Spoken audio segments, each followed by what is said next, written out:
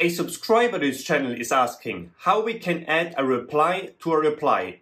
So basically how we can create multiple layers of nested replies. Let's explore this concept now. Here's a quick demo of what we're going to build. So I have here my comment, nesting replies is fun. I add here now a parent reply, then a child, then a grandchild, then a great-grandchild, and at one point I might want to stop the nesting, so I just hide the reply button. Alright, this is what we're going to build today. Let's jump right into it. Here's my current post page. Let's add a new comment. Nesting reply is fun. And now let's add the first reply, the parent reply. But right now we have no functionality to actually reply to this reply here. So first let's add a reply link to this reply. Let's go to our code. I'm going to my reply.html file. So it's in the templates, in the post folder, and here it is. Let's rearrange first a bit the divs and styles in here, so our reply link sits at the bottom of this reply element. For this, I wrapped the two divs we have at the moment in another div.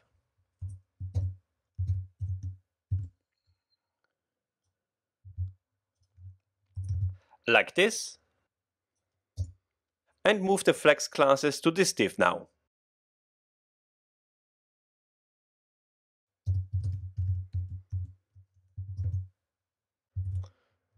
Then I adjust the classes in my reply container. So I create a block element with a top padding and top margin. And I add now the reply element to the bottom here. Alright, save this file. Now we introduce some new Tailwind CSS classes.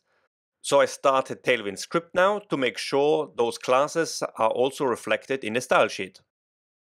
For this I open a new terminal window and call it Tailwind. Then I go into the node folder and run the Tailwind script. npm run Tailwind. Alright, I switch back to Python now. And let's have a look now at our reply link. I refresh the page. And our reply link is here now. Great. Should you encounter that the styles are not applied to the page now, then the browser might have cached the old style sheet and you need to do a hard reload of the page. Now when I click the link here, I expect an input field to appear where I can add my reply. Let's code this now, and for this I'm using Htmx. If you're not familiar with Htmx yet, check out my backend tutorial part 13 for a quick introduction. So here my reply element, I will add now some Htmx attributes. First we have the hxget attribute. This link will be mapped to a reply form function, which we will create in the backend in a second. Then we tell Htmx here to target this A element to be replaced with the response from the backend. And we swap it with outer HTML. That means the whole element will be replaced. Okay, save this file. Now let's add the URL. So in the core folder, to urls.py. Here just below reply sent, I add my new path. This path is calling the reply form function, which we will create now. We save this file. And we go to the views.py file in the post folder here. So just below the reply send function here, I add here my reply form function. So I make sure the user is logged in. I call it reply form. First, let's get the reply object. This is important later to connect the reply to the right parent reply. Then we create here the form. We could use here the form we created before to create a reply. However, I want to style it a bit differently. So I'm just creating a new one. Then I create here the context. So we're sending back the reply object and the reply form object. And we add the return statement. So I'm sending back a Htmx snippet here. And the snippet includes the form. Also this add reply form.html file we will create in a second. Okay, we can save this file. Now let's create a form. So in our forms.py file, let's find the reply create form. There we have it. It's basically going to be the same form, just with a different styling. So I copy this class and change it to nested reply create form. And what I change here is how the form looks like. So I will change the attributes here and add some autofocus so the cursor automatically moves to the input field. And also a couple of new classes. Alright, save this file. And now let's create the HTML file. So in my templates, I go to snippets. And I add here a new file. The add_reply form.html. And here I simply add my form. Here we include the CSRF token. This is our reply form and the reply button. Alright, save this file and let's check it out, what we have so far. So I refresh the page. And if I click the reply link now, I expect to get this reply form from the backend. And there we go. That worked. Great. Now let's carry on.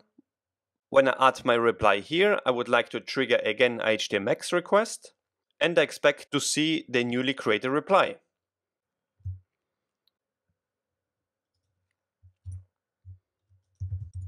So I'm adding here a hxPost attribute. I again call the reply form function, but this time as a post request. Then again, I target this element, and I swap the outer HTML. Alright, this is done. Save this file, and let's implement now the post method functionality. So back to our views.py file. And in here, I say if request.method is post, I grab the form with the form content.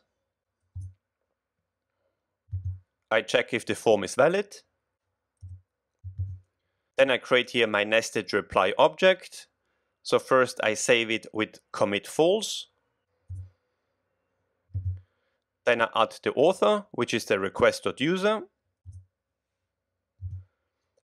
Then I add here the parent of this reply, which is the object we defined at the top here. Now, our reply model class for now doesn't have this property yet, because until now the parent could only be a comment. But now also a reply object can be the parent. We will add this property to the model class in a second. Okay, and then we save this object in the database. When this is done, we send this newly created object back to the front end with the reply HTML code. Okay, we save this file. And let's add now the parent reply property to our model class. So we go to models.py. So here we have our reply class. At the moment we only define a parent comment. So I copy this line.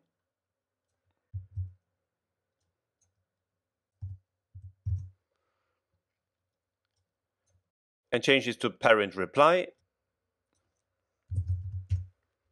I connect to the reply table. But this gives me a warning, reply is not defined. And that's because I'm calling this reply class itself. But we can make it work by wrapping it in parentheses. like that. Okay? Then I'm also adding null and blank is true to declare that this field is not required. And the same goes for the parent comment. A reply can have either a comment or a reply as a parent now. Save this file. Okay, let's make now the migration to the database. So we shut down the server, Control C. Then Python manage.py make migrations. Python manage.py migrate. And Python manage.py run server. Alright, let's test this now. We should be able now to send a reply to the backend and then see the reply in the browser. Okay, I refresh the page.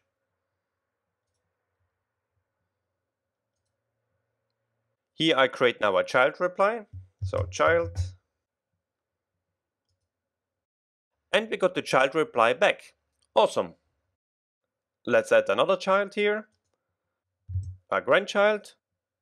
And this worked for any consecutive reply now as well. So, but what we notice here, the reply link is missing now from the parent reply. This is because we replace it basically with each child reply.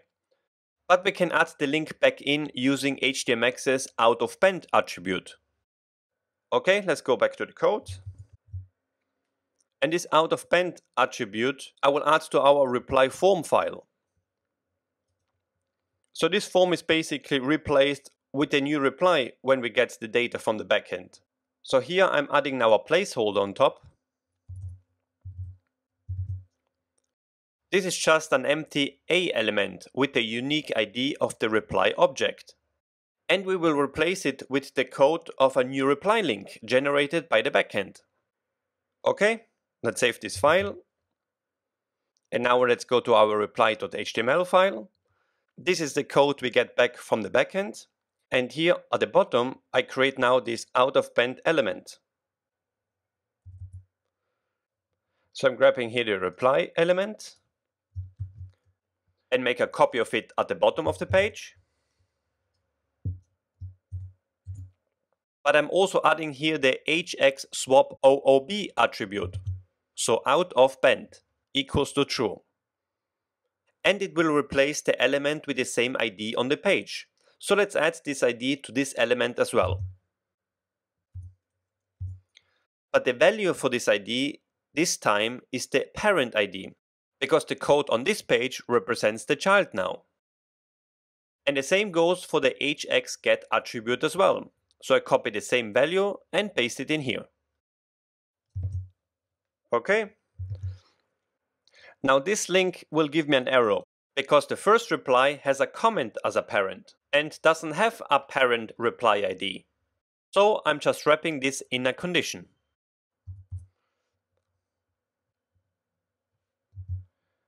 So if a parent reply ID exists, show this code. Okay, let's save this file. Let's check it out. So I refresh the page. But now our child and grandchild reply disappeared. This is because we only show one reply at a time. If we want to show all the nested replies, we can just add a reply loop to the code. Let's do that now.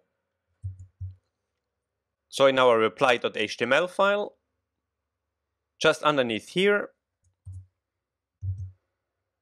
I'm adding here the loop of all the replies. Okay, let's save this file and let's check it out. I refresh the page.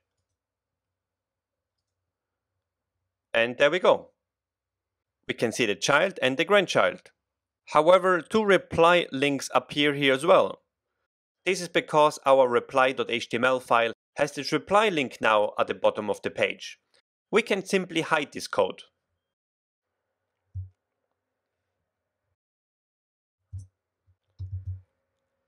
So here I'm placing this code in a hidden wrapper.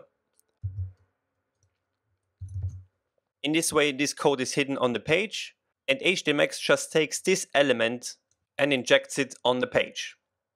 Alright, save this file, and let's check it out again. I refresh the page. The links are gone, Let's add a sibling.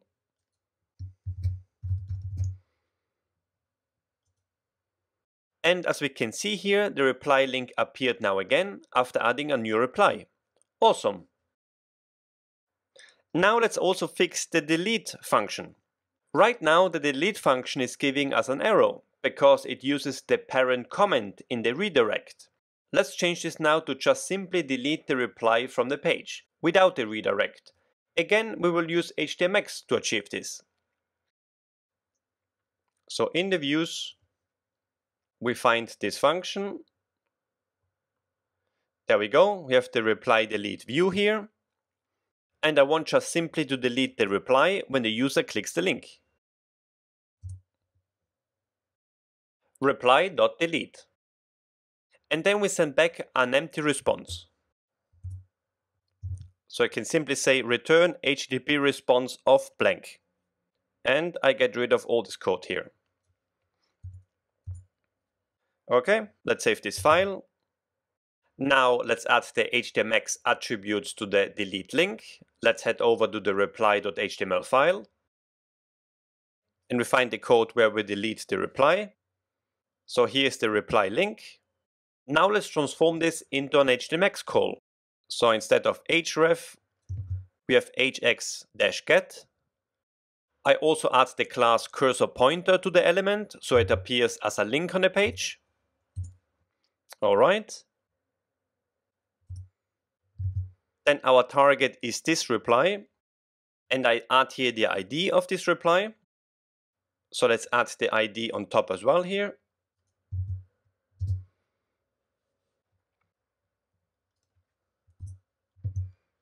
And then we swap it as outer HTML. Okay, that's done. Save this file. Let's check it out. I refresh the page. Let's delete the grandchild. And it works. And the child. Perfect. Let's add them back in again. This all works now. Great. Let's take a look at the very last feature now, and this is to add a stop to the nesting. We might not want to nest forever, right? For this, I'm checking if the reply has reached a certain level, and then just don't show the reply link anymore. Alright, so first let's add a level property to our reply model class. Let's go to the models.py file. And here I'm adding now the level property. So this is just an integer field with a default value of 1. So the first reply we add is at level 1. And with each child, we increase this value by 1. Okay, let's save this file and let's do the migration. Ctrl C, Python manage.py make migrations, Python manage.py migrate, and Python manage.py run server. Okay, now we have updated our database with the new property. Let's go to our views.py file and add the functionality. So back to the reply form function. There we go. So here, before I save my nested reply, I increase the reply level by 1. So I take here the parent reply, access the level value, and just increase the value by 1. Okay, save this file. And now in our front end, so in reply.html, I go to my reply link. It's this one here. I just add here a condition. So if the level of the reply is smaller than 5, I am showing the reply link. Otherwise, users can't reply anymore. Okay, let's save this file and let's check it out. So I delete first all the replies because we added a new property. I refresh the page. And let's add now our replies. So first we have the parent. then the child, then the grandchild. We are here at level 3. Then we have the great-grandchild. And the next level is level 5, and we shouldn't see the reply link anymore. And there we go. We put a stop here now to the nesting. Alright, that's it. We created nested replies. How useful they are is up to you to decide, but they are definitely fun to play around with. If you like this type of content, please consider subscribing to this channel and check out my other videos for some awesome front-end and back-end tutorials. Stay curious, my friends, and bye-bye.